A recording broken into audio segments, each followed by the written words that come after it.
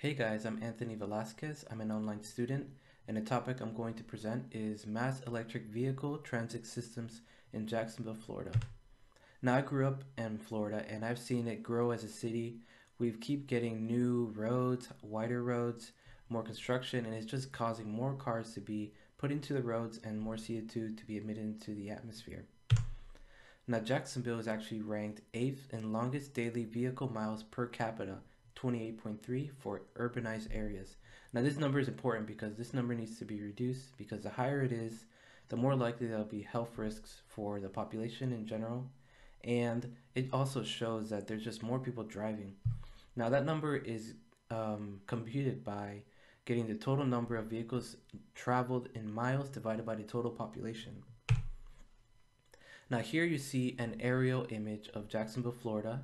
It's actually the largest city in landmass in the continental US, and it's not uncommon for someone to be driving from one side of the city to the other for work. And it's also not uncommon for those people to be just one person in each car. And we do have a bus system, but it's not full encompassing of the city. And actually we have something called the Jacksonville Transportation Authority Skyway electric train system, which is located only in downtown, and that's something we want to expand. Here is a map of the bus system we have in Jacksonville. As you can see, it's pretty robust, but it's still missing some parts in these gray areas. So we definitely want to make all these buses electric, get rid of all the diesel, and just add new bus stations. Luckily, the JTA Skyway Association has already been planning on expanding their Skyway system. As you can see on the image, that they have plans to expand it all across the city. We can definitely play off these or expand on these routes, add new stops, and make all of it electric. And this will help decrease the amount of vehicles traveled and decrease the amount of CO2 in the atmosphere. Some challenges of implementing this is going to be the large initial cost compared to the long-term gain, and we need to get a vote on this because it will raise taxes for a few years. And lastly, electric vehicles are still considered a new technology and some people are still afraid, so there's a lot of education to be given. We as Floridians really need to value our environment, our ecosystem in Florida, because it's unique in all the United States. So reducing the CO2 level is a social good. It helps the environment, but it also helps us. Our health is going to be improved when there's less pollution in the atmosphere. Also, Jacksonville as a city has tons, thousands of metric tons of CO2 emitted every day of vehicles, and we want to reduce that number. Moving on to the iPad equation, we have impact, which is the total CO2 emitted from vehicles, the population, which is the number of people living in Jacksonville, affluence, which is what we're trying to change, vehicle miles driven per capita, which is the total miles vehicles travel in Jacksonville divided by the population. And lastly, the technology, which is CO2 emitted per mile driven, which is 404 grams per mile. And you're going to see that this is going to add up a lot in the next slide.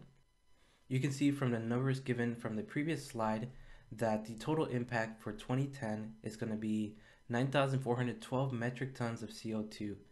That's a ton of CO2, and we want to try to at least stay at that level in the 2040 range, or even better, reduce the number of CO2. Now for the 2040, we have about 1 million people living in Jacksonville, and we want to decrease our affluence to 20 vehicle miles traveled per capita to have a total of 8,660 metric tons of CO2, an 8% reduction. For a life cycle analysis, we have diesel bus life, which has a lower initial cost compared to electric. Also, for now, a longer lifespan, but it still has the hazards of CO2 emitted into the atmosphere. Electric buses have a higher initial cost because of the batteries and also the fact that the batteries don't last as long. Both of those things are actually getting way better as technology increases over time.